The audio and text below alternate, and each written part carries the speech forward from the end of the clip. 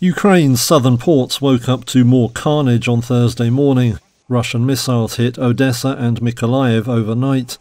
It was the third successive night of airstrikes on the region. Officials said at least 21 people were wounded in the latest attacks.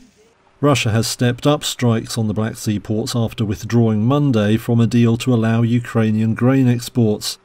On Thursday it turned up tensions again, saying any ships heading to Ukraine's ports could be considered targets. That might scupper Kyiv's plan to resume exports via Romanian waters. It's all reviving fears over global food supplies and prices, with grain stocks and port infrastructure also destroyed in the latest attacks. On Thursday, EU Foreign Policy Chief Josep Borrell said it would all create a huge food crisis in the world. He said European countries would have to help find new routes for Ukraine's grain shipments.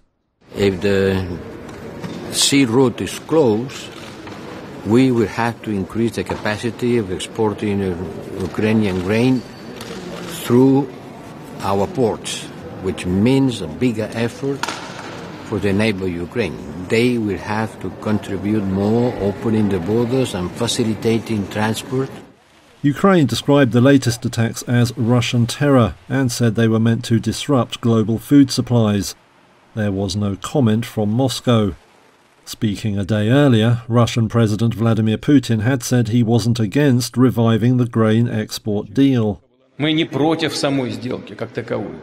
But he said its collapse was down to Western countries not fulfilling promises over Russian exports. On Thursday, the strains were starting to show on global markets. Prices for wheat climbed again on fears over long-term disruption to supplies.